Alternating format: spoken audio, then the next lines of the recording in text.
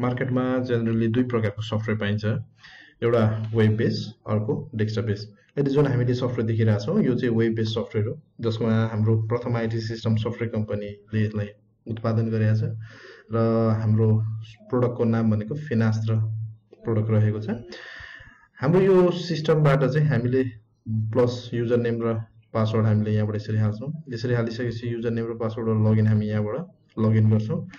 इनिसियलाइजेसन भइरहेछ। अहिले software इनिसियलाइजेसनमा first टाइममा चाहिँ हाम्रो यो सिस्टमले कसरी काम गर्छ भन्ने कुरा चाहिँ इन्टरनल प्रोसेसिङ भइरहेको हुन्छ।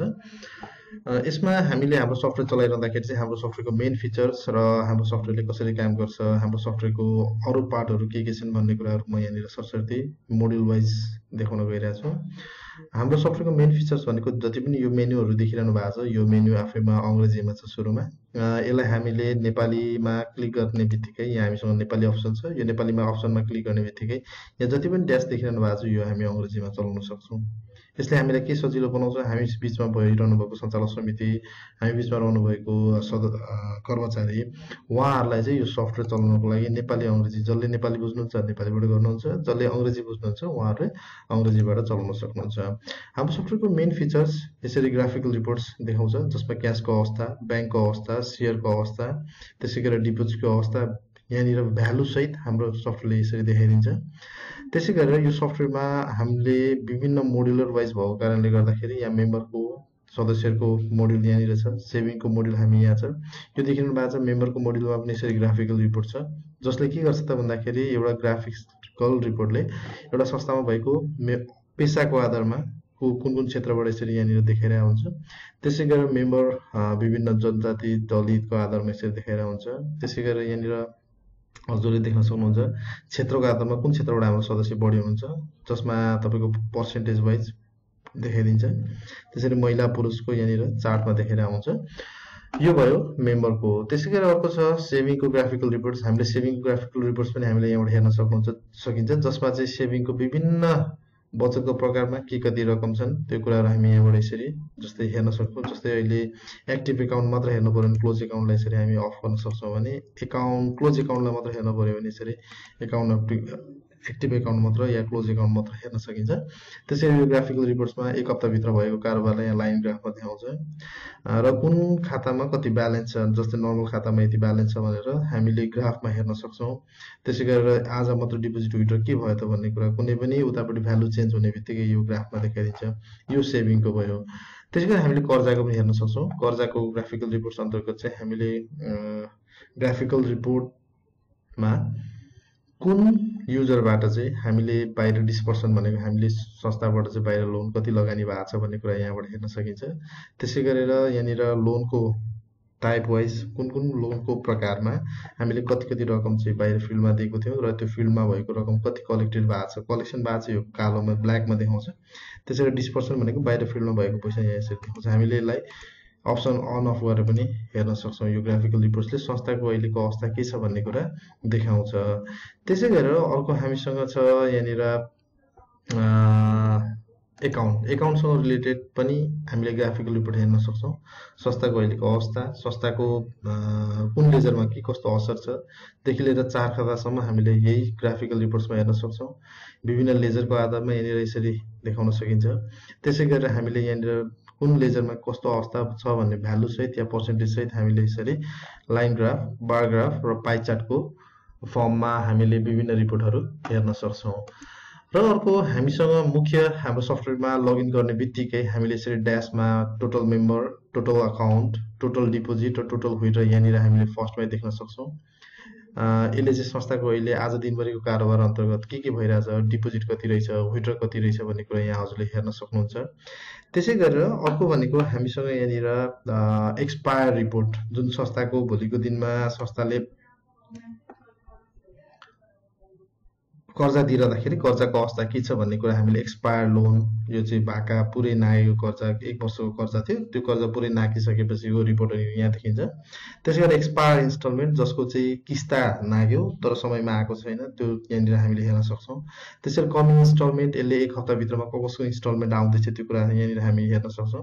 त्यसरी कमिङ लोन, यो लोनमा चाहिँ तपाईँको 30 दिनभित्रमा चाहिँ कर्जा चाहिँ पुरै खराब ऋणमा परिणत हुँदैछ है भन्ने कुरा रिपोर्ट यहाँ हेर्न सकिन्छ। हामीले यहाँ गएर एक्सपायर लोनमा गएर क्लिक गरिसकेपछि हामीले सर्च गरेर यहाँ भित्रको डाटा हामीले हेर्न सक्छौँ। जस्तै यो रिपोर्ट जुन देखिरहनु भएको छ, यहाँनिर loan number, member number, address, mobile number, या यो डाटाहरू चाहिँ issue amount, remaining interest, remaining principal, amount receivable, त्यसै गरी तागेता पत्र नि हाम्रो सफ्टवेयरले यहीँबाट देखाउँछ। हजुरले सर तल डाउन फ्लोमा गर्नुभयो भने यहाँ माथि हेरेर फाइल यसरी रहन्छ हाम्रो सफ्टवेयरमा, जसले के गर्छ त भन्दाखेरि कर्मचारीलाई या हामीले कसले रिपोर्ट हेरिरहेछौँ भने त्यो रिपोर्ट हेर्दाखेरि लास्टमा हाम्रो यो टोटल केसँग सम्बन्धित टोटल होला भन्ने कुरा चाहिँ हामीले यहाँनिर माथि इस्यु अमाउन्ट भनेर देख्न सक्छौँ। त्यसै गरी रिमेनिङ अमाउन्टको टोटल यहाँ हेर्न सकिन्छ। अब यसलाई हामीले स्क्रोल डाउन गऱ्यौँ, स्क्रोललाई फेरि तल सार्यौँ भने यो मेन्यु अफै ड्रप डाउन गरेर तल बस्छ। हामीले यहाँनिर तागेता पत्र जुन देखिरहेछौँ यहाँ गएर क्लिक गऱ्यौँ भने अटोमेटिक सफ्टवेयरले तागेता पत्र बताइन्छ, जसले के गर्छ त भन्दाखेरि सदस्यलाई तागेता पत्र पठाउनु पर्यो भने कर्जा अधिकृत र व्यवस्थापक दुईजनाले सिग्नेचर गरेर यो बाहिर पठाउन सक्नुहुन्छ, जसमा हामीले यहीँबाट डाइरेक्टली प्रिन्ट गर्न सक्छौँ। यहाँ गएर क्लिक गरिसकेपछि जुन यो छ पत्र आफै तयार हुन्छ, संस्थाको नाममा यो पत्र तयार हुन्छ। यो एउटा हामीसँग भएको फिचर छ जसले के गर्छ त भन्दाखेरि हजुरको कर्जाको तागेता पत्र बनाउन सहयोग गर्छ। त्यसै गरी हामीले यो एसेन्डिङ डिसेन्डिङ अर्डर देखिरहनु भएको छ, यहाँ अल्फाबेटिकल अर्डर ABCD को आधारमा, त्यसै गरेर कुन समय डेटको आधारमा नम्बर अफ डेज कति दिन ढिलो भयो या कति दिन पछाडि कति दिन भयो एक्सपायर भएको हेर्न पर्यो भने यहाँबाट हामी हेर्न सक्छौँ। सबैभन्दा सानो रकम कति बिग्रिएको छ 10,000, इस्यु भएको रकममा 10,000 को रकम हामीले बाहिर उठाउन बाँकी रहेछ भन्ने देखिन्छ। त्यसै गरेर इस्यु अमाउन्ट बाहिर फिल्डमा हाम्रो यति रकमको चाहिँ कर्जा बिग्रिरहेको छ, जुन हामीले जारी गरेको कर्जा थियो त्यो कर्जा चाहिँ आज हामी बिचमा यो ब्याड डे भएर बसिरहेछ भन्ने कुरा हेर्न पाउँछौँ। त्यसै गरी होममा गएर क्लिक गरौँ।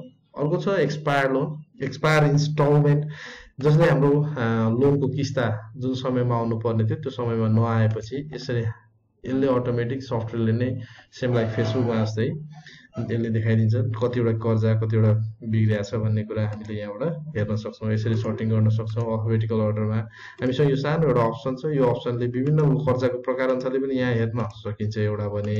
अर्को कुरा भनेको हामीले यदि कसैको नाम मात्र थाहा छ या थर मात्र थाहा छ या मोबाइल नम्बर थाहा छ भने हामीले यहाँ मोबाइल नम्बर, थर या कुनै पनि भ्यालु, जस्तै गोपाल हेरौँ है, गोपाल चन्द्र GOPAL गोपाल, उहाँको नाम यसरी हामी सर्च गर्न सक्छौँ। त्यसै गरेर हामीले यहाँनिर अर्को छ रिजाल नेपाल अथवा रिजाल तामाङ TMA तामाङ मात्र भएको तामाङ थरीको मात्र यहाँ यसरी लिस्ट आउँछ।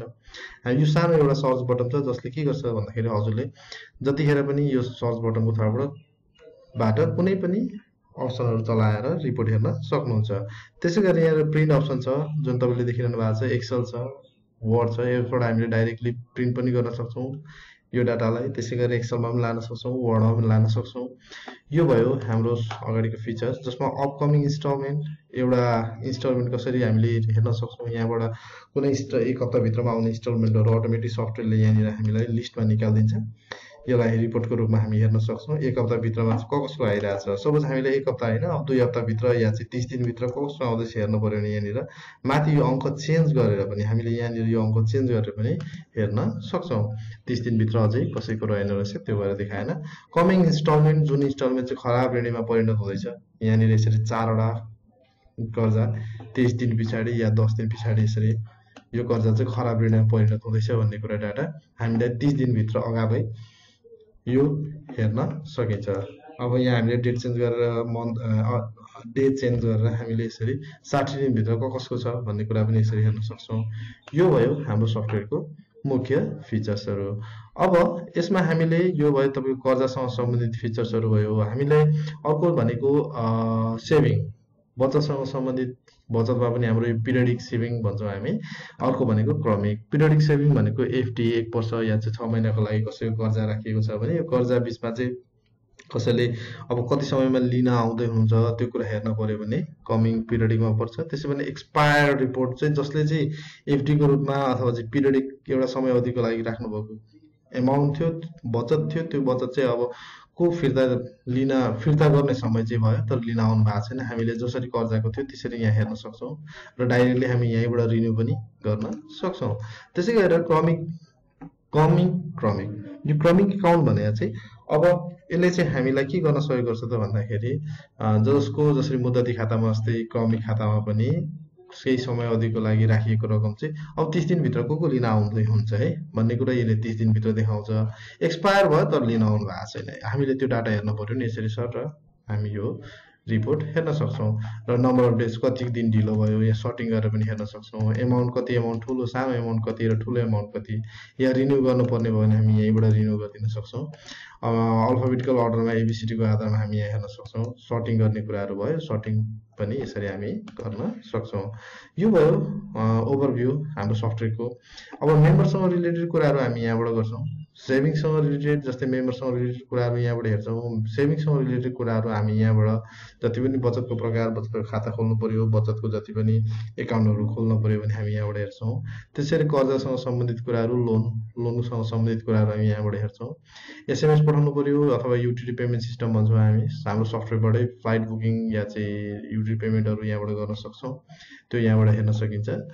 अर्को भनेको लेखासँग सम्बन्धित कुराहरू हामी यहाँबाट गर्न सक्छौँ। जस्तै जर्नल गर्ने कुराहरू भयो, फिक्स डिपोजिटका कुराहरू, फिक्स एसेटका कुराहरू यहाँबाट हेर्न सकिन्छ। रिपोर्टहरू हामी यहाँबाट हेर्न सक्छौँ। जस्तै रिपोर्ट हेर्ने कुराहरू पनि हामीले जस्तै मानिलिउँ ल ब्यालेन्स सिट हेर्नु पर्यो, यहाँ गएर हामी ब्यालेन्स सिटमा क्लिक गरेर कुन आर्थिक वर्षको हो त्यो आर्थिक वर्षको ब्यालेन्स सिट हामीले डाइरेक्टली सर्च गऱ्यौँ भने यसरी हामी ब्यालेन्स सिट हेर्न सक्छौँ। जुन ब्यालेन्स सिट छ यो ब्यालेन्स सिटलाई टी फर्मेटमा हामीले त्यो पनि हेर्न सक्छौँ यसरी ब्यालेन्स सिट। अब यो ब्यालेन्स सिटमा हामीले दुईटा फर्मेट छ, एउटा टी फर्मेट, एउटा नर्मल फर्मेट। नर्मल ओरिजिनल भन्छौँ हामी, त्यो ओरिजिनल फर्मेटमा नि यसरी र भर्टिकल फर्मेटमा नि हेर्न सक्छौँ। र यो बिचमा भएको अरू विभिन्न लेजरहरू, सब लेजरहरू हेर्नु पर्यो भने यहाँ गएर क्लिक गर्ने बित्तिकै त्यहाँभित्रको अरू सब लेजर जस्तै ब्याङ्कभित्र भएको विभिन्न ब्याङ्कमा भएको खाताको रकम, त्यसै गरेर सेभिङ गर्ने विभिन्न सेभिङ बचतका खाताहरू, ती खाताहरू अन्तर्गत रहेका रकम सहित यसले चाहिँ डिटेल रिपोर्ट दिन्छ। अघि हामीले हेऱ्यौँ समरी रिपोर्ट, अहिले हामीले जुन खोल्दैछौँ यो आफैमा चाहिँ डिटेल रिपोर्ट बन्न आउँछ। त्यसै गरेर अरू हामीले रिपोर्ट हेर्न पर्यो भने यहाँ गएर trial balance, balance seat, profit and loss र हामीले 4 खातासम्म रिपोर्टहरू हेर्न सक्छौँ। यो धन्यवाद।